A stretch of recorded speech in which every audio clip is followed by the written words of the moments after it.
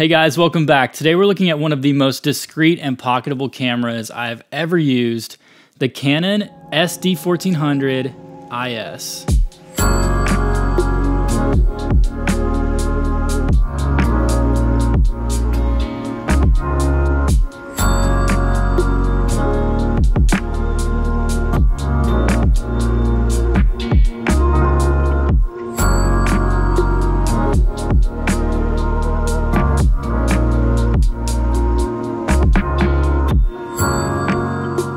So this is a 14 megapixel CCD sensor camera from 2010. It has a 28 to 112 millimeter equivalent lens on it.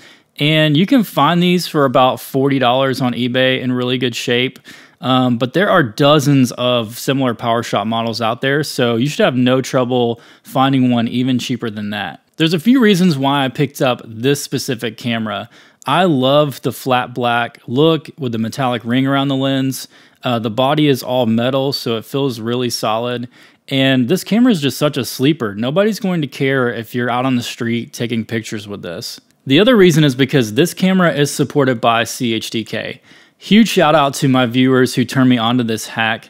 If you've ever shot older Canon cameras, you're probably familiar with Magic Lantern. This is a similar concept, except instead of replacing your firmware, CHDK sideloads alongside your firmware to give you new features that were not previously on your camera. The most important one for me being RAW capture.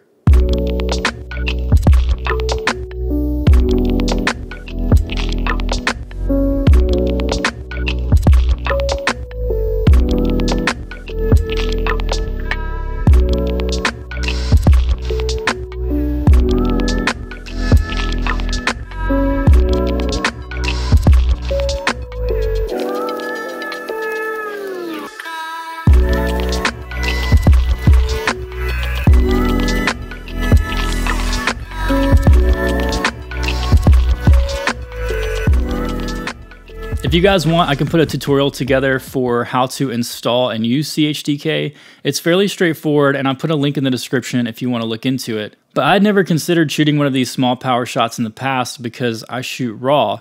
And for me, I just want the most information off of the sensor as possible, and I want the best archive of my images as possible in case I want to go back and re-edit something later.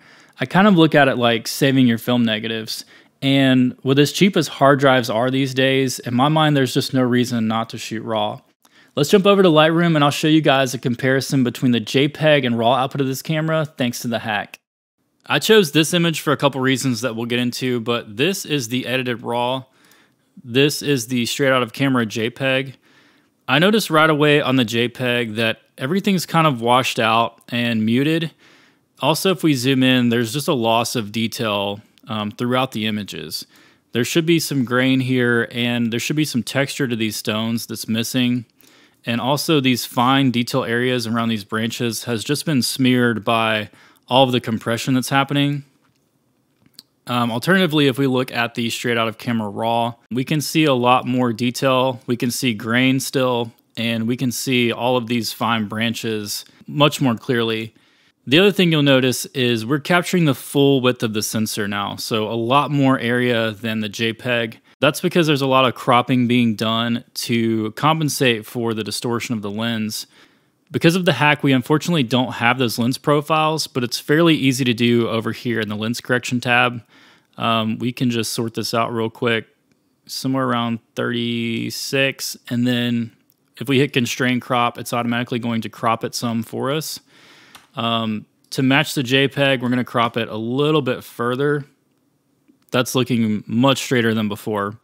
Also, we can clean up some of this chromatic aberration as well. It's a pretty good starting point for our edit. If we compare these side by side, JPEG on the left, RAW on the right, you'll notice the differences in color. We've got more color information in the RAW file, along with all of that detail that you just can't get back after it's lost in camera. With a few more tweaks, I think this is looking pretty good. Again, this is more of a lo-fi Digicam file, but I think having the best interpretation of that and the best starting point possible is important. Let's talk about actually using the camera because it's a fairly slow experience. Now, the way I have this set up currently, I have to put in a cheat code to get the CHDK hack to load. There is a way around this to auto load the hack from your SD card. It's a little more involved in terms of how you set up your SD card, but probably worth it if you're shooting with this camera every day. The other thing that will slow you down though is raw capture. So if I go to take a photo, 1 1000, 2 1000, 3 1000, 4 1000, 5 1000. So about 5 or 6 seconds to actually save the raw file. Not a big deal if you're shooting, static subjects, but again, something to be mindful of if you're trying to capture fast-moving subjects. Honestly though, I don't think it's the worst thing in the world to slow down your photography and appreciate the things you're photographing.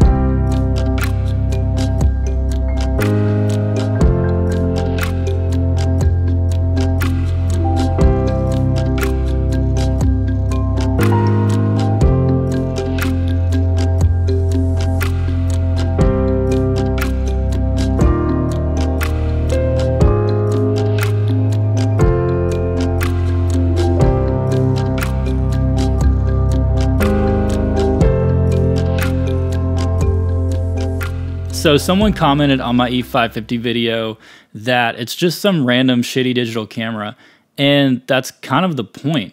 These cameras have long been forgotten and replaced by the cameras on our phones, and I think that's kind of a shame. There's no reason you can't go out and make great images with these cameras. Yes, it's going to look grainy and grungy, and the lens isn't the best, but that along with the CCD sensor is, to me, all part of the appeal. When you take photos on your phone and then zoom into those images, they look kind of fake and smeared because of all the noise reduction and other stuff that's happening. With this camera, the photos look authentic. There's no computational photography that's trying to make the images look better for you. So if you stuck around this long and want to win a random shitty digital camera, then leave a like, drop a comment, and subscribe, because I'm going to be giving this camera away along with 2 brand new batteries and the SD card with the hack on it, so you guys can get out there and create something. Thanks again for watching. I'll catch you next time.